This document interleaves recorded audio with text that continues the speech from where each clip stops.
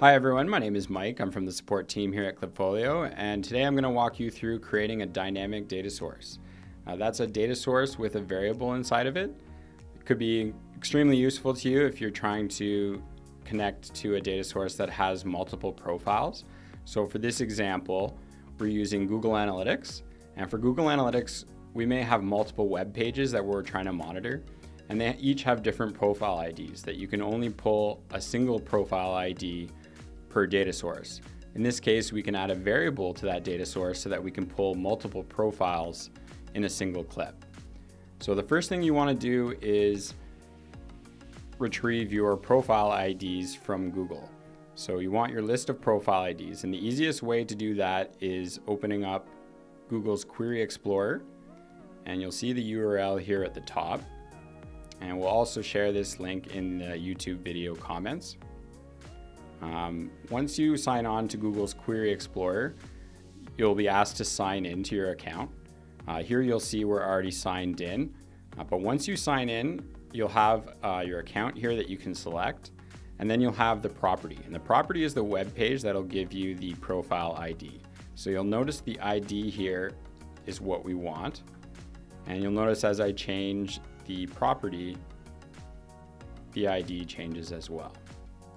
So in this case, I'm just going to first copy paste this one. And in this case, we're going to use 4 of these different properties. So the first things first is create a data source with your list of profile IDs. In this case, it's just a simple Excel document where I have the profile IDs on the left and the labels, so what web pages they are, on the right. Okay, so for this example, we used our YouTube channel, the actual app itself, our support page, and the metrics hub. So once you have this example data source created, you're going to want to create the variable. So you're going to go into create a clip, then click on advanced tools once you're in the clip editor, and create a new variable. Again, in this case, I already have a variable created, but we called this one profile ID, and you'll just see this little warning here that says I already created this. And then we'll use our variable that I copied as the default value. Now this value needs to be a valid value because this is going to make sure that when we first run the data source, that it actually runs successfully and finds data. So click on create variable. In this case, I'm just going to click cancel since we've already created it. And then we're going to go back into our data source creation. So click on back here.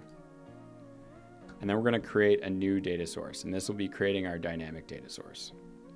So select our Google Analytics connector in this example. And then create a custom Google Analytics data source.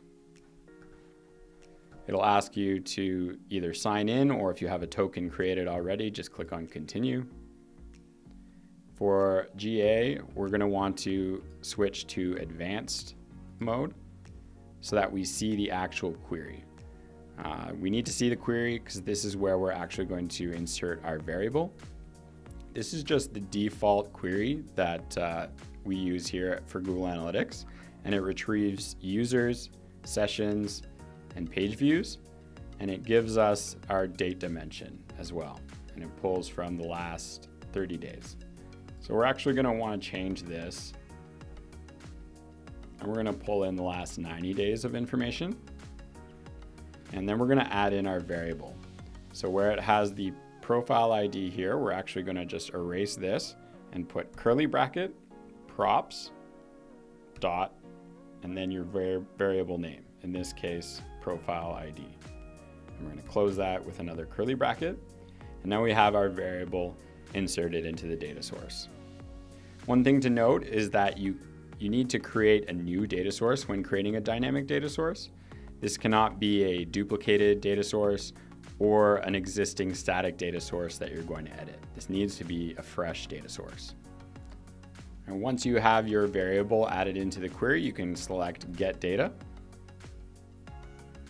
And you'll see it retrieves the data for our default profile ID. So just click on Continue. and then save the data source. And we'll just rename this to dynamic so that we know how to differentiate. You can also share the data source here as well. In this case, we're not going to, but just click on save. Now that you have your dynamic data source and profile ID data source created, you're going to click on your dynamic data source and select create a clip. For this clip, we're going to use the bar line chart component. And we're going to click on the x-axis and add in our dates for the x-axis. We want to change the formatting of our dates because right now it's not in a nice visual format. Typically, it automatically picks up that it's a date and time, and it is right now automatically picking up the input format. So we just want to click on the display format and adjust this to something more readable. So we'll go with month, day, and year. And then we'll adjust the labels to auto. And this will just put them in a nicer format, a more visually appealing format. And we'll drag this out a bit so that we can display more dates. Next, we're going to click on our series and add in our users. And we'll also rename this to the users on the properties tab. We'll add a couple more series here. And we'll just name this one page views.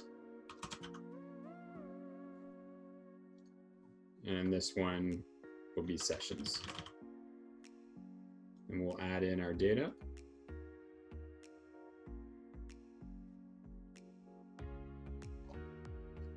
And now we have a nice visual chart here of our users, sessions, and page views.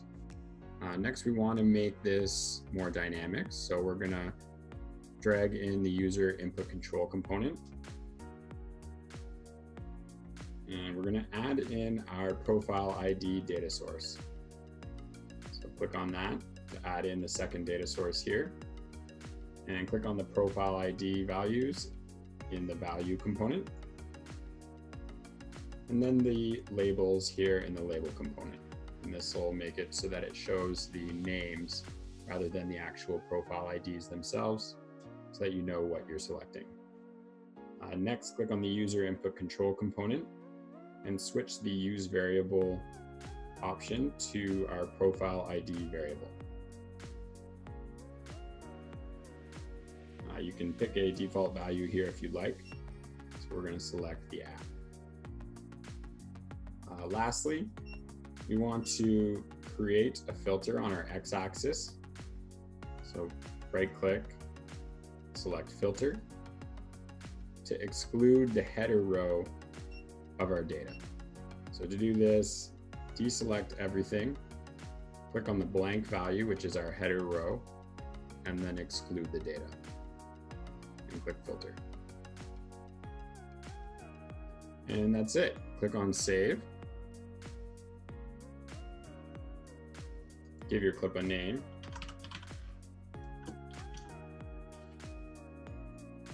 You can share it out here if you'd like, or just click on save. Go ahead and create a new dashboard so you can test it out and add it.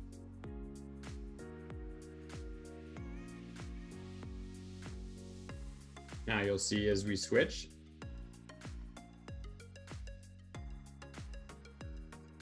it gets the different metrics for that specific profile.